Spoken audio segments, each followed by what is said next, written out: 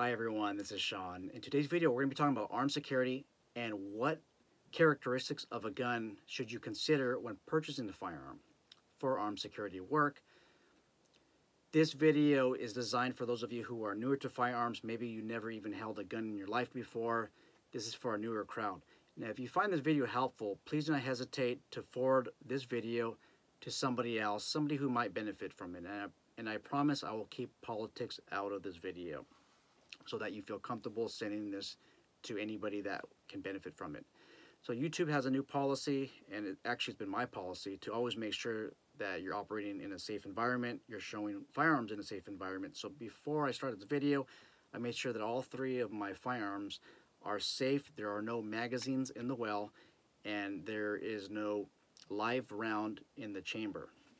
I did a visual and a physical inspection of all my firearms here. And I know it's kind of hard to see the chamber. There's a video, maybe I'll bring it a little bit close. But they're all inspected and they're all safe. Okay, let's talk about the rules. What's the regulations? Well, number one, follow your company policy, follow the law. Some security companies might give you more leeway on the type of firearm that you can carry, and that's great. But the number one thing that when you look for is there a holster for the type of firearm that you intend to carry? This is a level 2 retention holster, as you can see here, and I'll show you where the level 2 comes from.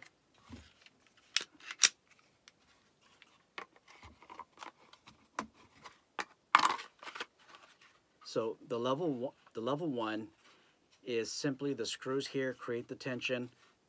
They kind of vise the gun a little bit, but just that tension keeps the gun secured.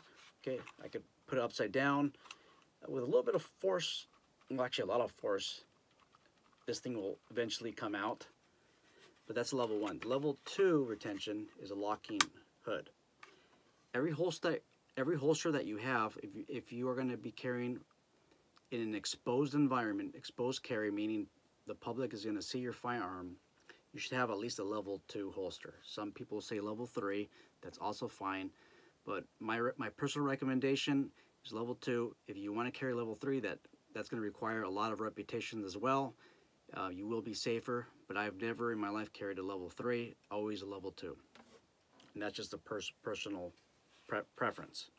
Level 3 just means that you have to do something else to release the firearm from the holster. Maybe that there's another latch or some type of other lever that you have to press. Now, I can't show you a level 3 holster because I don't own one.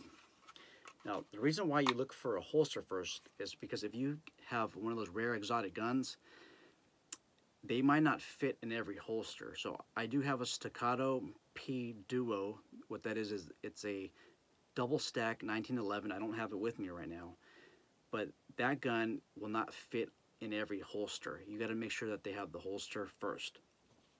And I'll just give you a prime example. So if you want to carry this M&P Shield exposed, right? I don't know why you'd carry this. You would need a level 2 holster, okay? And it's very difficult to find a level 2 holster for the Shield. Okay, this is obviously not going to fit.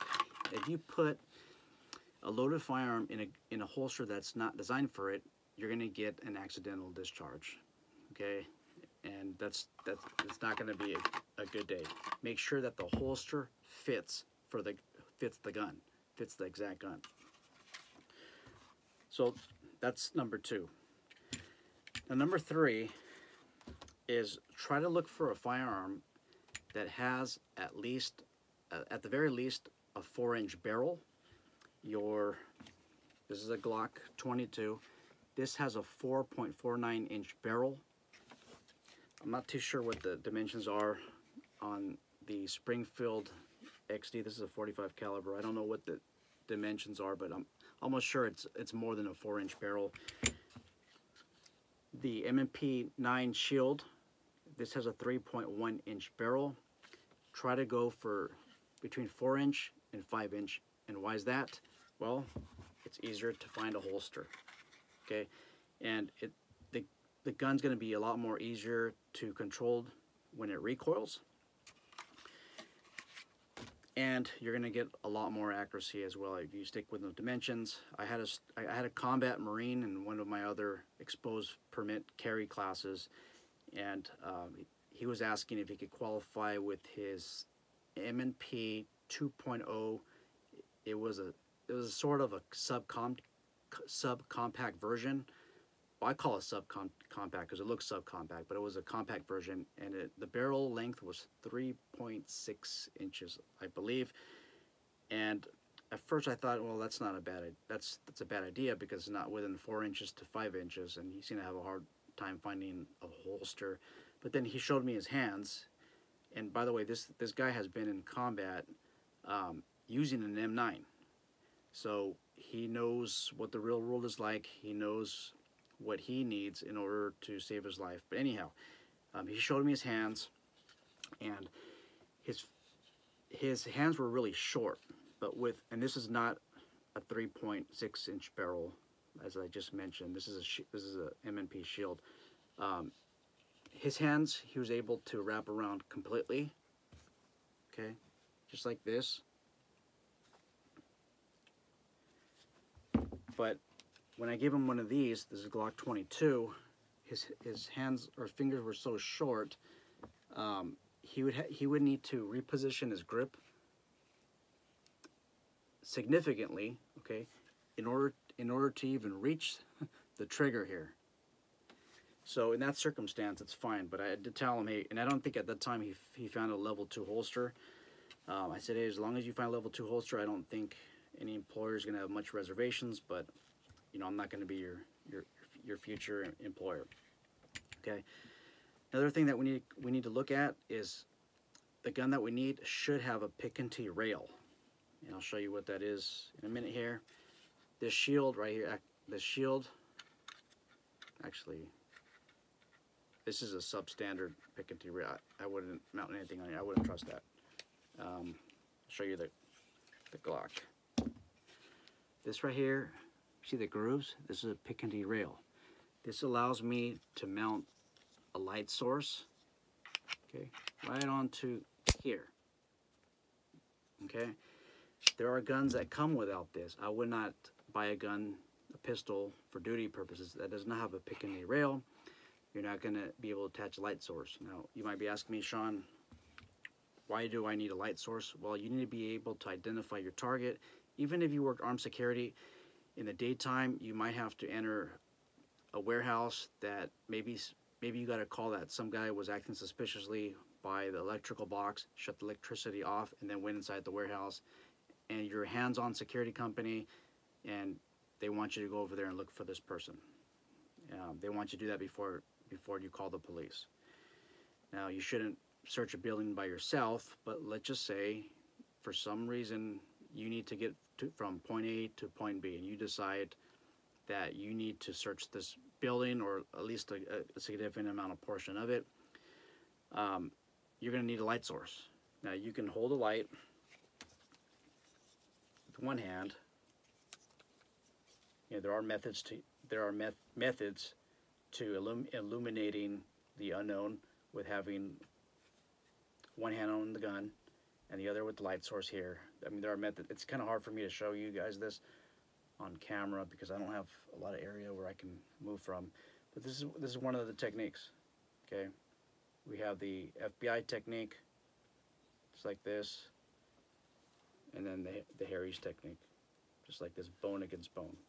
This is actually a topic for another video. That's a technique, but when you fire the first shot, getting the second shot on target might become a little bit of a hassle.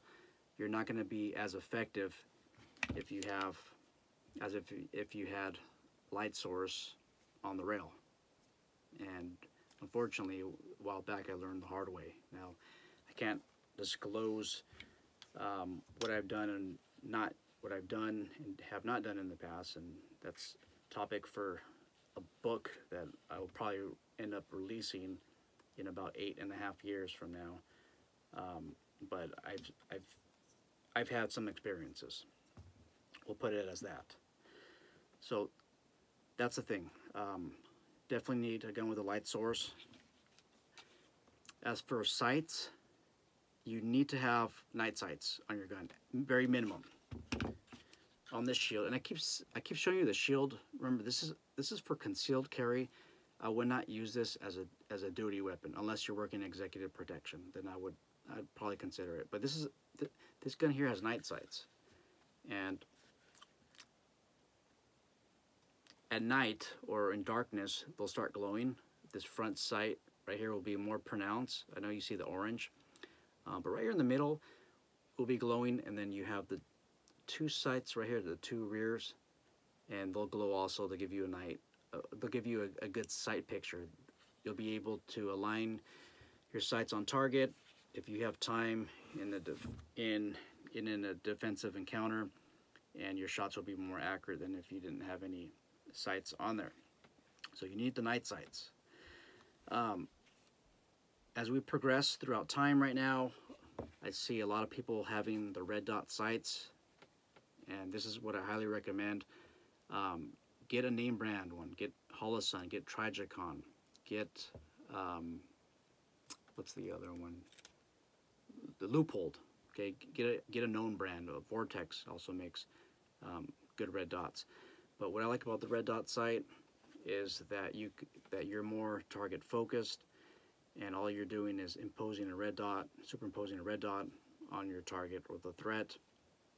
And the good thing about doing so is that you could focus more on the actions of the threat. Now, having a red dot sight requires a significant amount of training. You can train on your own, but for me, it took a 2-day red dot instructor course in order for me to feel proficient with the red dot, and results are going to vary, but you definitely need to get you should get some type of training if you're going to carry a red dot optic on your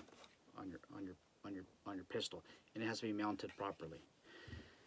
So we talked about the barrel size, okay, between 4-inch and 5-inch. We talked about the holster. We talked about having a white light. We talked about having the picanty rail so we can attach the white light to. Another thing I want you to keep in mind is when you buy the holsters, some holsters will only accommodate the gun if the light is attached to it. So I'll give you an example. So this is my Glock 22, and this is designed for duty purposes, by the way. I did a complete video on why I have every single object on here in slide cut. I did a complete video on that. I'll leave a link in the description below also. But anyhow, with this holster, okay, it's not designed to hold a gun without the white light. See how easy it just falls out? That's also something to keep in mind. Buy a holster that's able to accommodate the white light and the gun. Okay, and you can't just say, well, let me get a holster that doesn't accommodate the white light, and later on want to carry a gun with a light on it, because then you have to get a brand new holster. Let's talk about name brands. Pretty much any law enforcement agency out there, especially larger agencies, whatever gun they're carrying, consider what they have. The larger agencies like Los Angeles Police Department, New York Police Department, FBI, U.S. Customs, the larger agencies, even marshals, they have full-time firearm instructors. Now, I'm not a full-time firearm instructor. I'll be the first to admit that. But they have full-time firearm instructors, and they constantly see what guns are coming on the range and which ones are having problems. And they're able to give recommendations to the department executive, but their input matters. They're on the range constantly. The sheriff's departments also, a lot of them have full-time range masters. So whichever gun they have, I would highly consider. Now, just to throw some names out there, we have SIG, we have Springfield, we have Glock, and what else? We have Beretta. Berettas are good guns as well.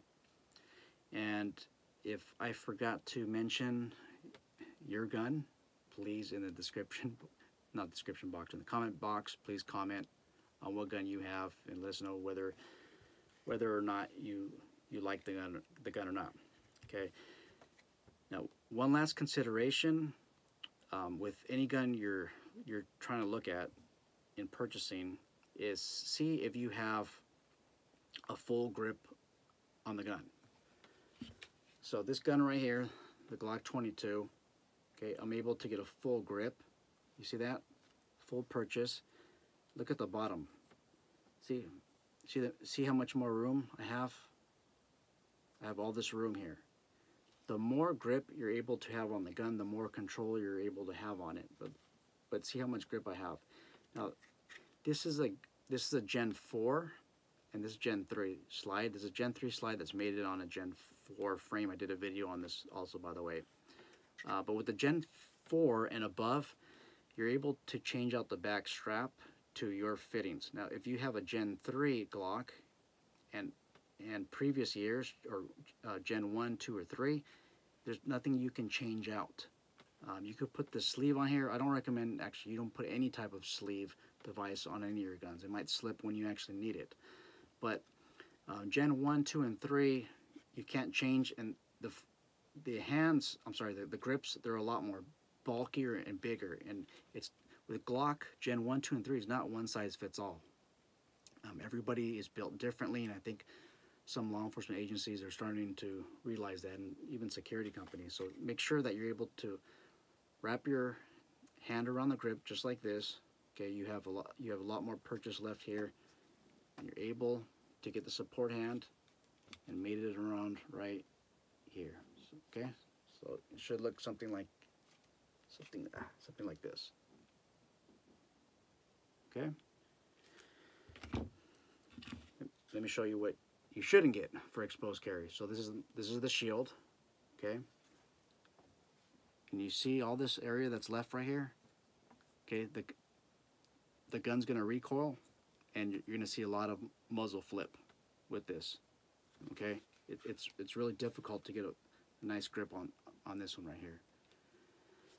But this is not meant for exposed duty purposes. There's a lot of 1911 fans out there.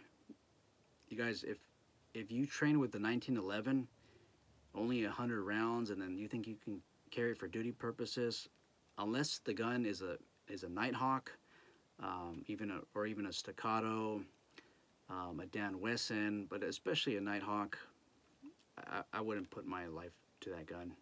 You're gonna need to test it. I did a significant amount of firearms training this year, and it seems like every gun that fails out there is a 1911. So just make sure that you get the rounds in. A 10 to 500 round course, 300 round course, 1,000 round course out there. If you're hell bent on carrying 1911, make sure that you're getting very few malfunctions.